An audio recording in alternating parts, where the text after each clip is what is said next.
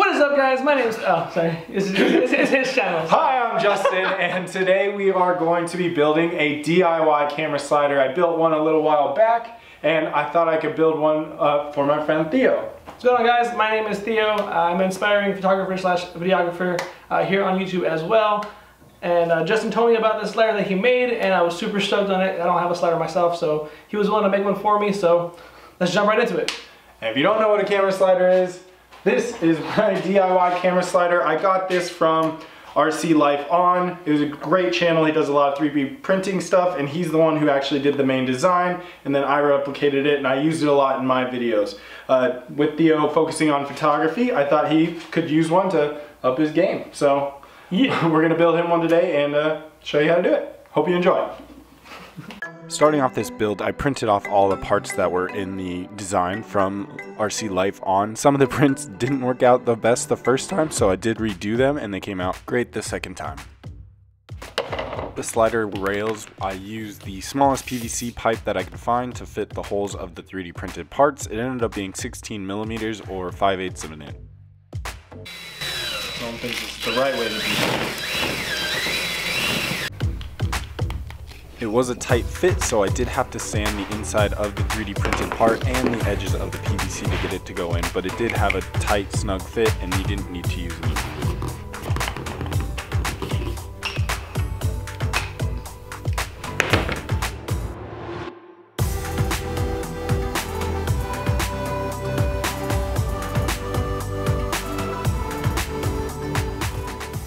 Once the main body was together, it was time to install the motor and the rollers for the track system.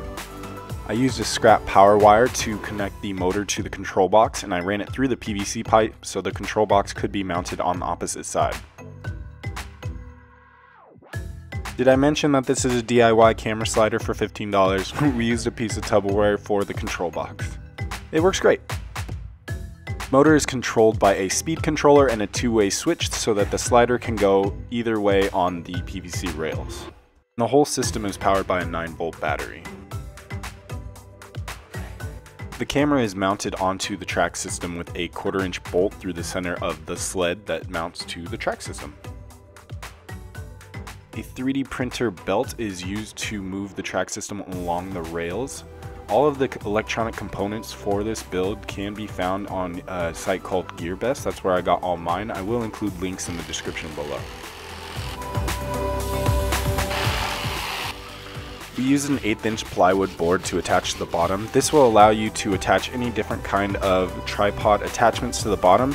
If you plan on using this just on a flat surface, you don't really need this part, but this does allow you to elevate your slider to the same level as your tripod.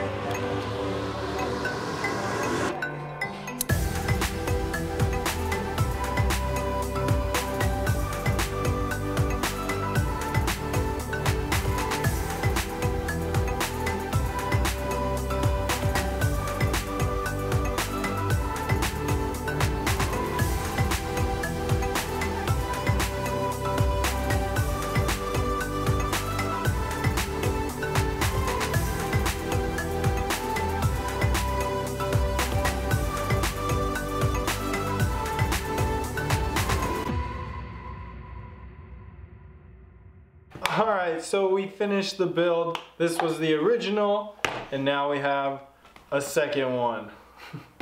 So hopefully Theo will get some good use out of this. It's variable speed. There is a speed controller on there, and you can go back and forth.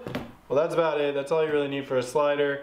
It's real basic, but I think it gets the job done, and it gets some really cool shots. It really adds to the effect. Is it something you can use? Definitely. I cannot wait to use it. My next few videos will be definitely utilizing this, so definitely check that out if you are interested.